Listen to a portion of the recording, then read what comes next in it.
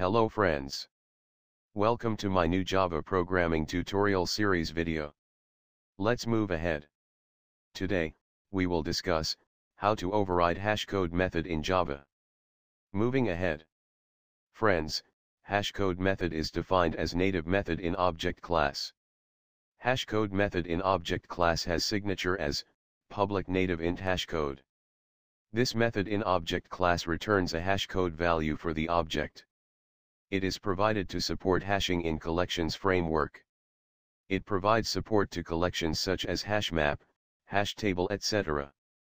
So friends, what is the problem if we don't override hashcode method? Let's move ahead and create an employee class without overriding hashcode method. Let's discuss the code point by point.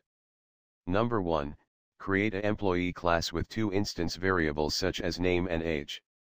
Moving ahead. Number 2. Override equals method in Java. Friends, you can watch my YouTube video, how to override equals method in Java. Moving ahead. Number 3. Create getters and setters for name and age properties. Moving ahead. Let's create a test class by name hashcode test. Let's discuss the code point by point. Number 1. Create a main method. In the main method, create employee instance by name, employee1. Set name and age to Dinesh and 27. Moving ahead. Number 2. Create a hash map, which takes key as employee type and value as string. Put employee1 created above into hash map as key and any string value say employee. Moving ahead. Number 3. Create a new employee instance by name employee2. Set the values of employee2 instance name and age equal to employee1. It should be exact replica of employee1. Moving ahead. Number 4. As employee1 and employee2 are equal object, get the employee1 instance key value, by passing employee2 as key in get method.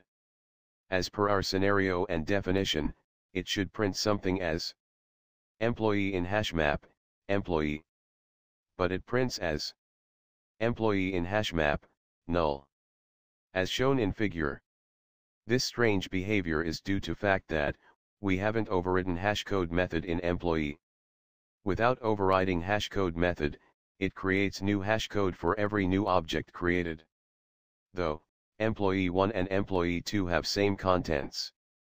But still it printed null on the console. Moving ahead. Let's resolve above issue, by overriding hashcode method in employee class.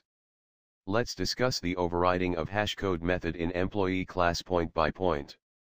Number 1, in overridden hashcode method, create a final variable say prime having any value, say 31. Moving ahead. Number 2, create a int variable say result, having a initial value say 1. Moving ahead.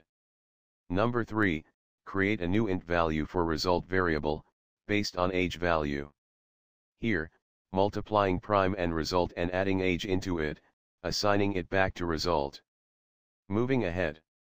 Number 4, create new int value for result variable, based on hash value of name.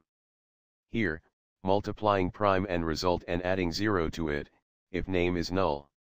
Or adding hashcode value for name, if name is not null, finally, assigning it back to result. Lastly, returning result as the hashcode value. If we now run the program, we get the output as employee in hashmap, employee. So the conclusion came out as the hashcode method is defined in object class. With overriding hashcode method, we can get hashing functionality for storing and retrieving custom objects into collections. So friends, this is how we can override hashcode method in Java.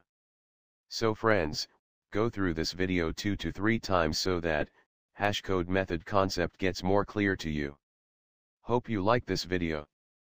Please give 1 minute to like, share, comment or subscribe my channel, or you can visit my website at www.hubberspot.com.